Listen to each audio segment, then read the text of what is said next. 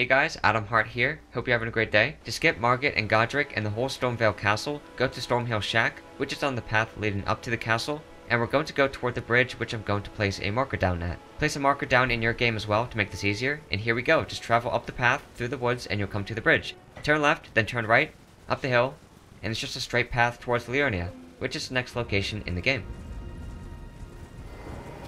Now we're at lake facing cliffs, and we've skipped Godrick, Margit, and the whole castle.